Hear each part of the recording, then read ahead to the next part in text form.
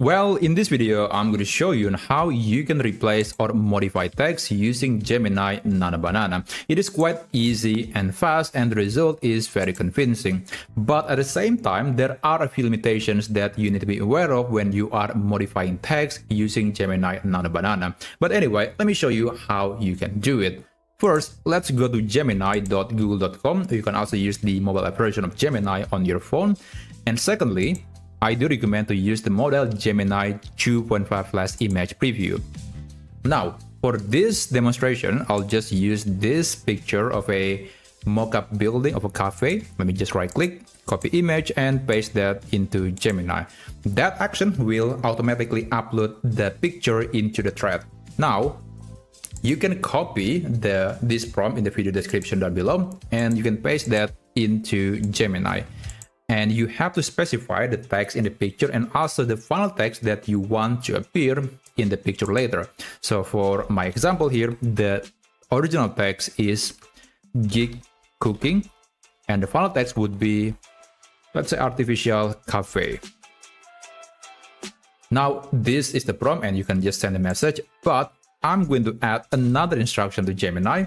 Please also add someone passing by the building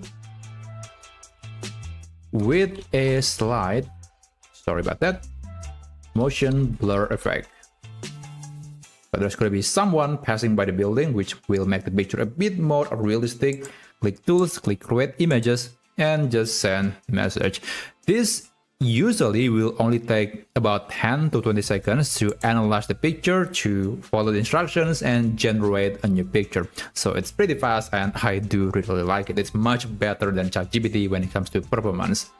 Okay, we got this picture, and there is a person walking by, and yeah, there is the motion blur effect, which is quite realistic. It's kind of giving a sense of the person moving. So it looks pretty good, and you can download the picture and use it on your project. Now, as promised, I want to show you a few limitations that you need to be aware of when you are using this tool to modify text.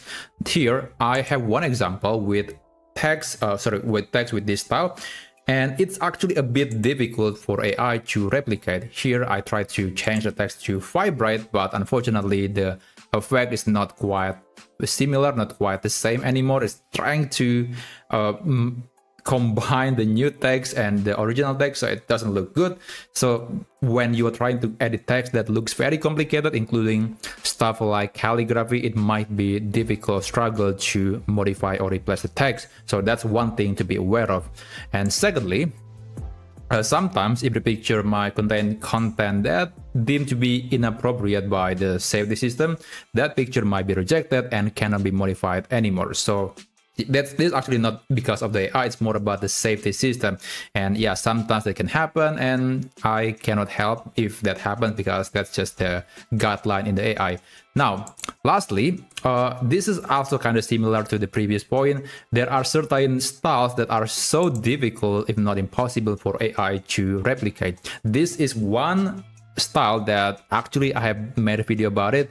This style is called mask outline, if I'm not mistaken, and basically the text is solid in the background, but if the text is overlapping with the subject in the photo, then the text is becoming outline effect. It's actually pretty cool. It is something that a lot of people use in some marketing materials, and it looks really good. But again, AI just cannot replicate the same effect. It's very challenging for AI to do that, and that's why for the time being, maybe the only style that is going to be more consistent to be work with AI is just a simple plain solid color text. But I think that should be enough for modifying or replacing text from a picture. So that's basically how you can modify or replace text using Gemini Nano Banana. Thank you so much for watching, and I'll see you on my next video. I wish you a great day ahead.